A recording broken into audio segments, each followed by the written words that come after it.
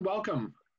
My name is William Messacar. I am a master model railroader in the 4th Division of the Pacific Northwest region of the National Model Railroad Association. I want to welcome all of you to the virtual layout tour we'll have presented today by members of the NMRA.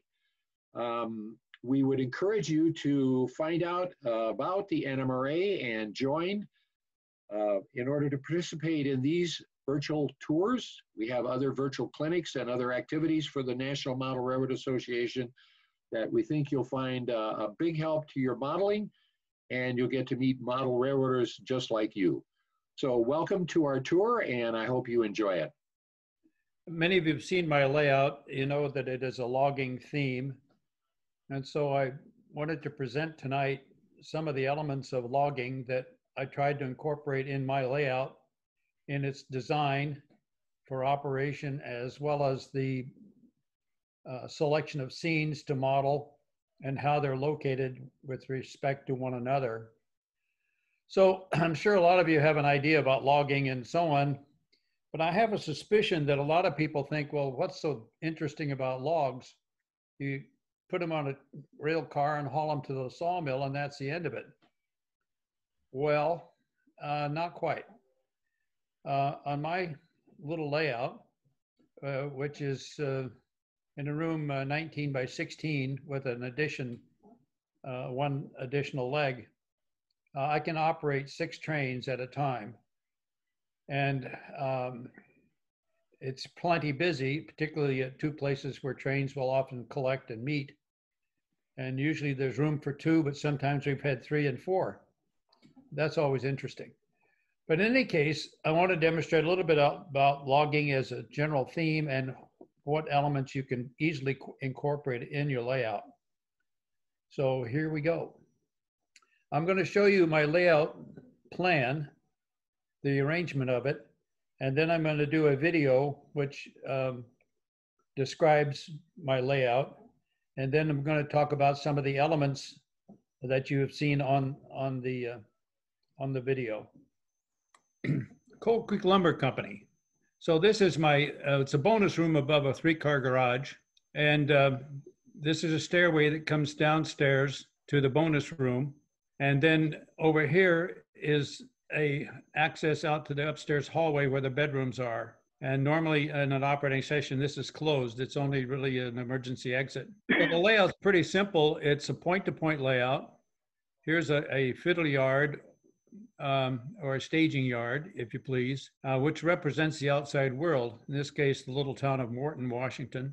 Come into Cold Creek, which is my main town. Cold Creek exists to support the logging mill, which is right here at, and this is a bay window that is 7 by 3, so to give you an idea of the size of this. Comes around the corner, starts upgrade past Lake Johnston. There's an ice house here. Comes to a place called Bunkers. Bunkers is a location of several mines, and you have car loading at 2 locations here, one here at Hamilton and one here at Ellerby Mines. At the Y here, there's a section that branches off to the little town of Mineral, and there's another mine here, Consolidated Mines, and then several support buildings and activities that relate to the mining in this area.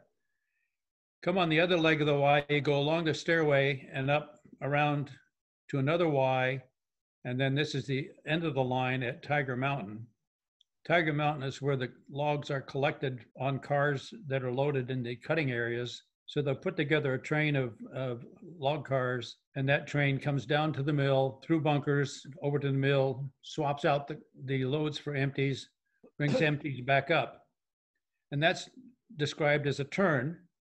And then normal operation, that takes about an hour and a half with a crew of 2, or although one guy can operate the train by himself. So any comments or questions about the layout itself? Just for reference, the height of this is like 45 inches. And then up at the top, it's 58 inches high. So there is a significant grade. This is about a 2% grade up to Bunkers. And then up along the stairway, this is a 4.25% grade. And you'll be able to see that in the video. Tell them what your scale is. It's SN3, S scale, narrow gauge.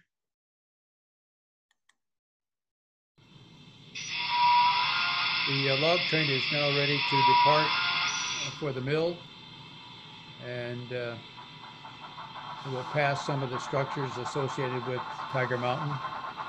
See the speeder shed. And behind that are two reefers that are at the commissary building. Here's the dispatch and office at Tiger Mountain. Notice the tree stumps from the area when they first cut in there. And you see the outhouse. Can you turn down the volume a little bit more? Sure.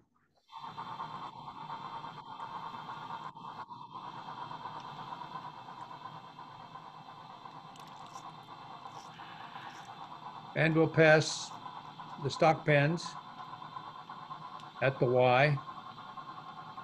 The stock pens are for sheep that are brought up in the spring and graze up in the upper meadows, and then they are collected at the end of the season and taken back down below.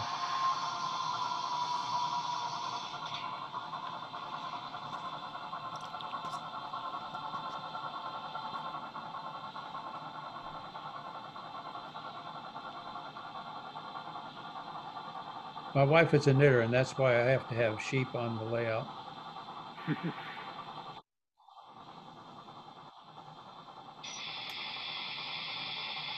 The backdrop is blended in there by a young artist locally who did all of my backdrops.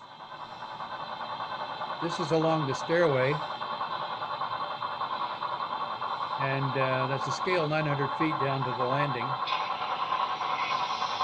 In the real world, it's about 8 feet.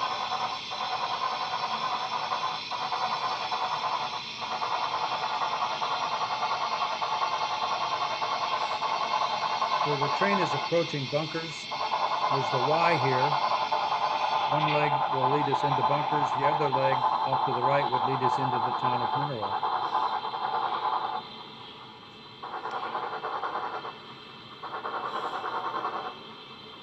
This is a 37-ton shay.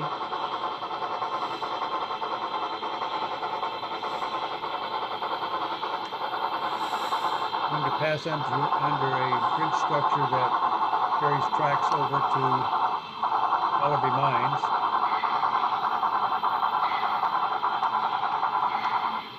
The rock castings on the right are plaster, and on the left are the two-part epoxy, both using Bragdon molds.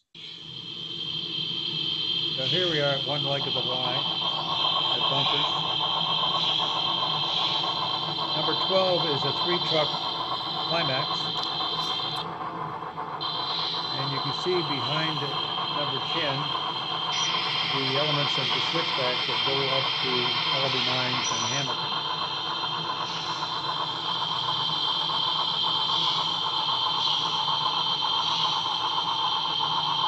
Cars are brought up from Coal Creek to bunkers and left here in the yard for distribution in the town of Mineral or up to the mines. And similarly, when the loads are taken out, the trains are assembled here again to go back down to Coal Creek.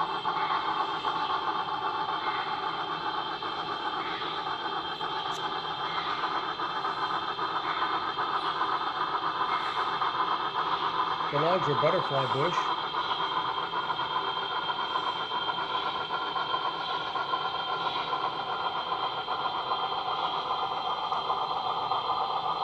The skeleton cars on the west side were hand-me-downs, were purchased from the Swain Lumber Company.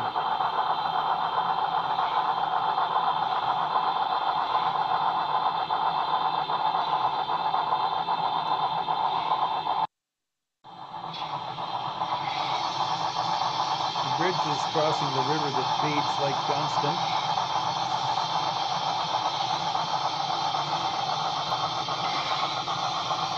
Lake Johnston, there is a dock set up where they cut ice blocks in the winter when the lake's frozen over.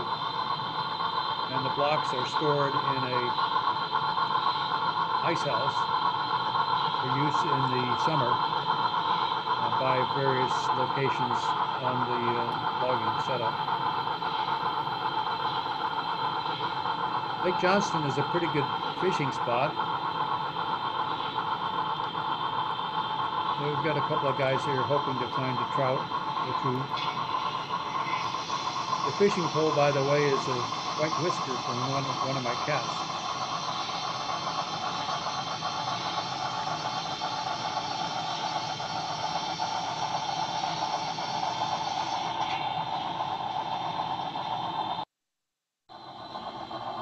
The dam here that creates Lake Johnston is there to regulate the water flowing into the log pond.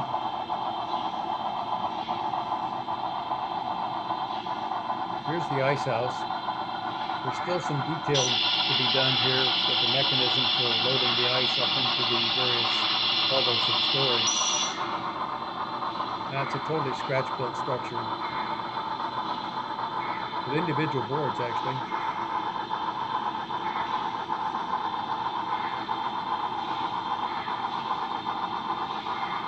And you can see a stump or two here from the original growth when the area was logged.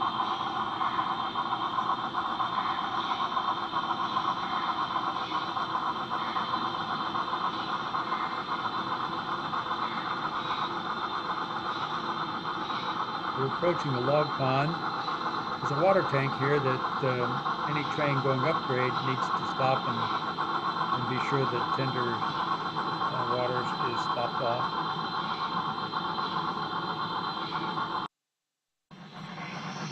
You can see the beginning of the log dump track. The loads will be pulled into a siding here and swapped out for the empties. And then the locomotive would take the empties back up, drag them out. In the background, you can see at the log dump the elements, which include an A-frame helping unload the logs, a brow log, which is there to protect the trestle from the heavy logs as they're unloaded as they would drop onto the structure. Underneath that is a rock outcropping, similar to the location that I used as an idea for modeling this, the English Bay Logging Company up in Skagit County. That's the dispatch office for trains going up to Tiger Mountain. And you can see the dam that was built to create the log pond there. It's designed in such a way that the level can be changed at the end of the season or during the season by lifting the individual boards out of the spillway there. In the background, you can see the elements of the mill, the green chain with the lumber stacked on it. Behind it is a dry storage area under a roofed building, and one of the heislers that works to switch cars at the mill. See if this works. So with regard to a logging operation, we talk about the cutting of the timber, the hauling it by rail to the mill, and then I want to describe various ways of loading it with log booms and loaders. There's a boom called a heel boom. We move the logs on different kinds of rail cars. There's flat cars, which was the original way they did it when the logs were very short but very heavy. Skeleton cars, which are basically just a center beam and the trucks at each end with bunks that hold the logs on. Then there's log bunks, which are flat cars with steel structures on them that contain the logs. There are disconnects where at each end of a long set of logs, there is a set of trucks that are usually chained to the ends of the logs. So there's nothing connecting the two sets of trucks together. When you unload them at a log dump. At the log dump, there's a thing called a brow log. The logs are pulled off of the cars with either an A-frame, which puts a cable underneath the logs and lifts them up off the car, or what's called a jill poke, which is a device that as the car moves past it, it pokes the logs off. And then there are all kinds of mechanical unloaders.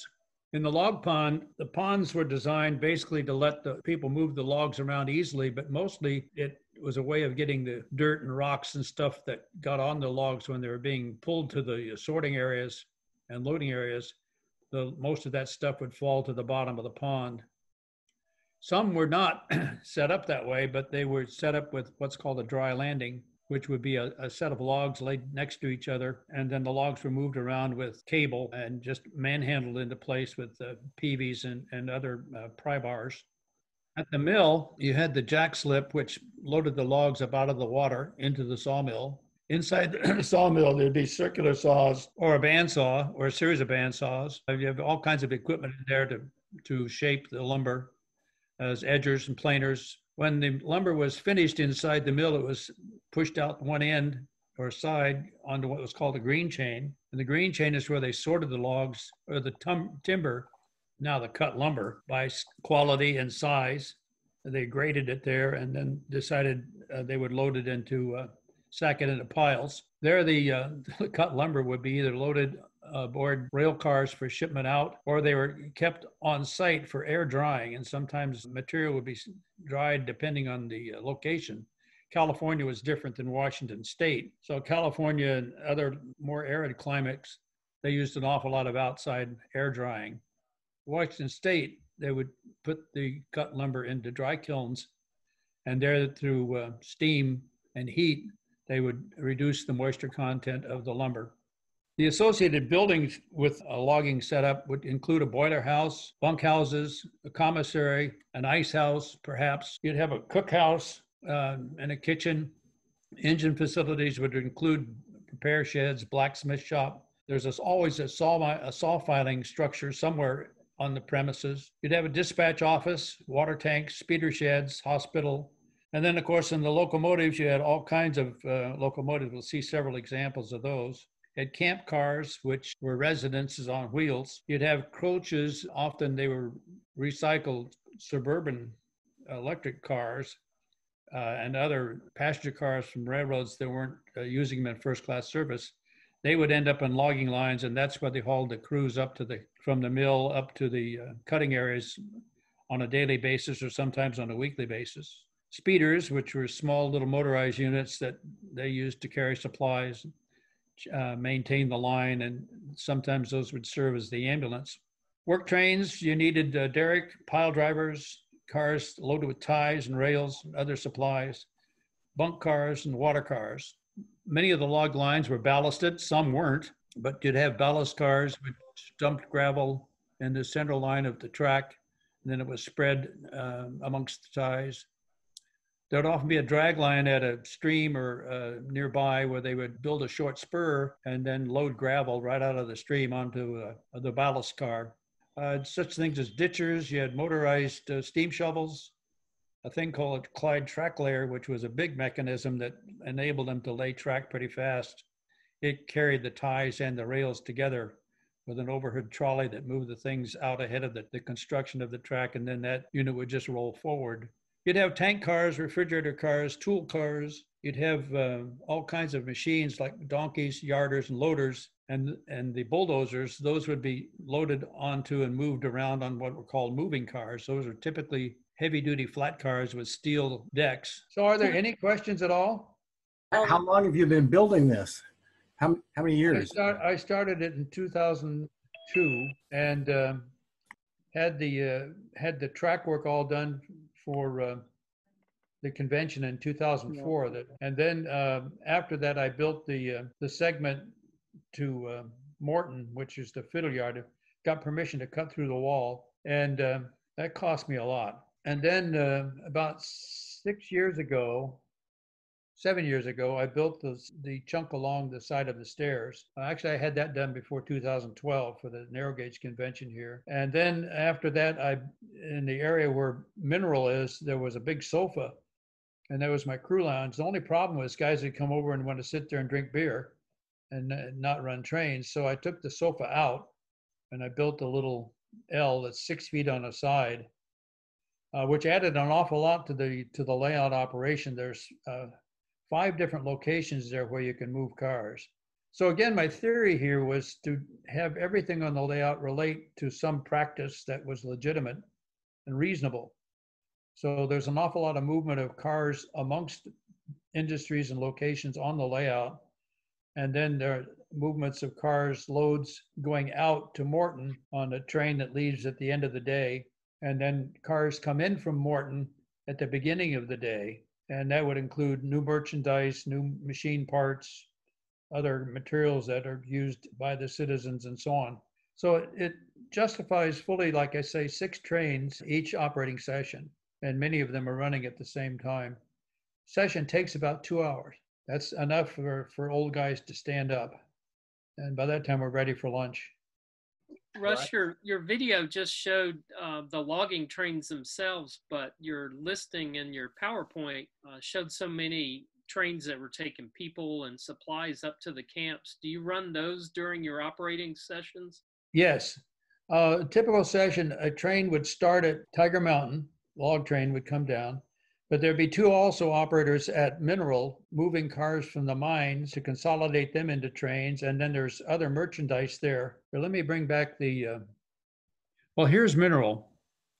And so I've got a fuel dealer here, a supply house here, warehouse here, the mines and the bunkers right here. There's a depot here, and there's also a team track. So like I say, there's 5 industries here where I can switch cars. But a train would be made up here, and that train comes down into Coal Creek, and it then picks up loads and empties and goes back to the mines. So that is also a turn.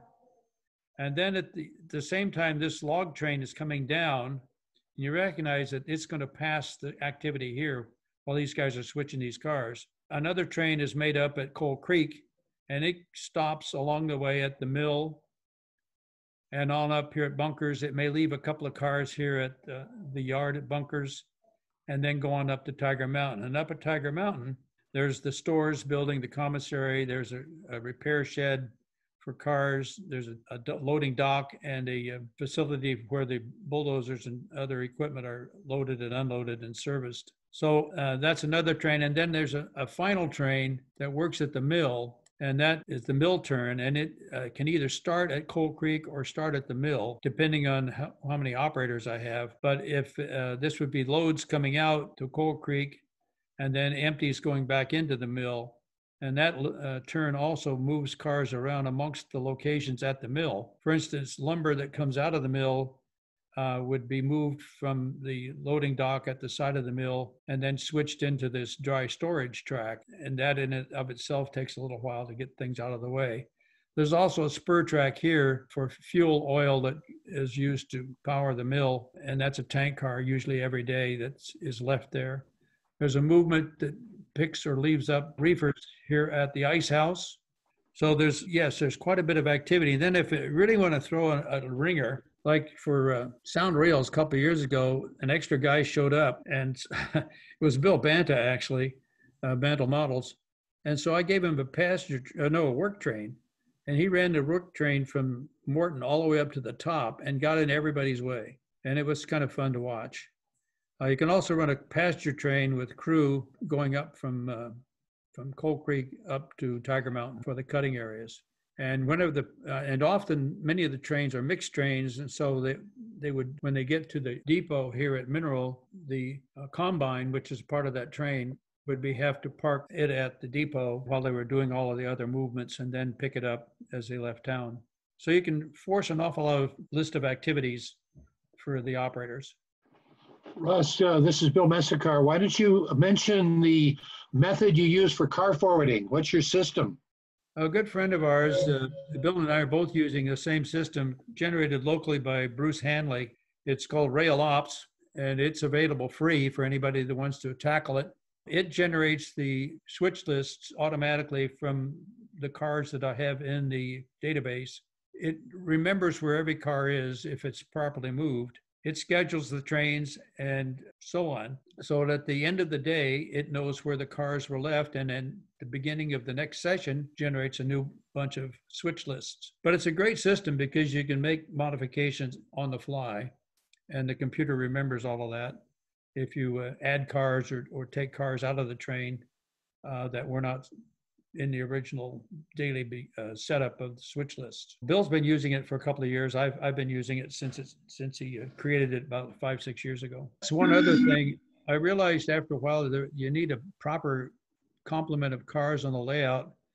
I think I have something like 40 cars on my layout. Any more than that, it gets a little clogged up. It's always interesting to see guys' layouts where every track has got a car on it. But in the real world, an awful lot of tracks got nothing on it. And you always want to leave maneuvering room in a yard or in an industry location because you just will need it. What was the name of the program again? It's called Rail Ops or ROPS, ROPPS. If you could do it again, what would you change? Actually, not a whole lot. One of the things is I realized after a while that this is sort of an ideal size. It's not too big, it's not too small. It can easily be fun just for one guy, or you can accommodate, like I say, 6 or so operators. Any bigger than this is a lot of stuff to maintain, as Burr knows. And again, you just have to realize your limitations, at least mine. Oh, one other thing I want to point out, if you look at it, all of these locations, like here in the yard, where the engine house turntable are, here at Chambers Industries, here at the mill, the ice house, Hamilton, Ellerby Mines, and then Mineral and Tiger Mountain, all of those are locations that you can't see except when you're looking at them. So the idea is you don't want to look through a scene into another scene. And Lee, you're tuned into this. I wanted to have just as reasonably uncluttered a scene as possible. The other thing is to limit the number of structures on the layout. The circumstances are that in S scale, the structures get really big, real fast. Like this mill, this is over 30 inches long and about 12 inches wide. The main structure is 12 by like 32, big and bulky. I run an NCE system. I'm very happy with it. It's radio controlled, been flawless in its operation. The only other thing I might mention, and you see this doorway here? Well, across here is a spare bedroom. When our son moved off, did to college and so on, I thought, boy, what a great spot to expand, because I could just go right around the corner here into that other room. But no, it's not happening. Anyway, the other thing that's nice is if you're lucky, you've got an air-conditioned space. This one is, so there's limited dust and limited temperature change and humidity change. Those are the enemies of a layout. One of the other issues was, and I can talk about this on my layout tour, is lighting. Initially, I put track lighting all along here, all the way around. I ended up with 3 circuits. Each one was about 1,400 watts rather. So in the room, I had over 3,000 watts of heat. And if you get, for an open house, you get 8 or 9 guys up there, it got plenty hot, even with air conditioning. That was with incandescent bulbs. So then, fortunately, along came the LEDs, and I've changed that all out, which makes it tolerable. But those are issues. Russ, this is Bill again. One thing I picked up from Russ from operating on his layout, he mentioned the program that creates a switch list, RR Ops, or Railroad Operations, and it prints an 8.5 by 11 sheet or sheets, and you put it on a full-size clipboard. And what he had done and what I've done now is he had a Velcro pad about the size of, 3 inches in diameter on the back of that, and another one on the fascia of his layout. And he can just stick that thing with the switch list on it anywhere he wants on the layout, and you don't put it on top of the layout. I thought that was very ingenious, and I do that now on mine. You just get done with it, just stick it in front of the layout and do something else. I also put Velcro on the back of the train controllers, and I can just stick those on one of those pads on the layout fascia. And so you can hang it there basically. And I don't know about the rest of you guys, but I operate, typically I put it set up so the speed is like 6 to 7 miles an hour for a train in a switching environment. And I'll just use the reverse direction key to start and stop the train in switching moves. And you just leave the power at the same setting. So that, in that regard, you have to tune your locomotives to make sure that they don't have a whole bunch of momentum in them, or it takes forever to switch. Have you played around with like lighting and electronics in any of your stuff? Like, have you started looking into animating pieces of it? I have not. I know a lot of people do. They've got the LEDs that are programmable, Chooch, Michael Connell, with his Proto 48 layout, is configured in such a way that he can do from dusk to dawn or dawn to dusk with the lighting values, and they change throughout the day. And then it's got a night light feature, which is incredibly pretty and effective. But others, you mentioned animation. There are a number of guys who do animation of one kind or another. If you are you familiar with Laurie McLean? Laurie is he's a fellow down in Australia who's done some incredible things with animation. Like it has this is an HO. He's got the engineer who head swivels as he looks back if the engine's backing up, and then it swivels forward if the train's moving forward. A brakeman in the back of the caboose, he's swinging the lantern. But look him up online and on YouTube, Laurie McLean. We're going to sign off, and please keep in touch. And good night, everybody. Stay safe, stay healthy. All right? Take care. Good night, everybody. Thanks, Bert. Thanks, Lisa. All righty. Bye-bye. Thanks, everybody. Hello again. This is another reminder that this virtual layout tour has been brought to you by members of the 4th Division of the Pacific Northwest region of the National Model Railroad Association. And we hope you've enjoyed it. And we want to encourage you to, again, find out about the NMRA online. Both PNR and NMRA have an excellent website where you can get information about joining and participating in this and other activities like our clinics that are held all over the region. So thank you for joining us today, and wish you great modeling.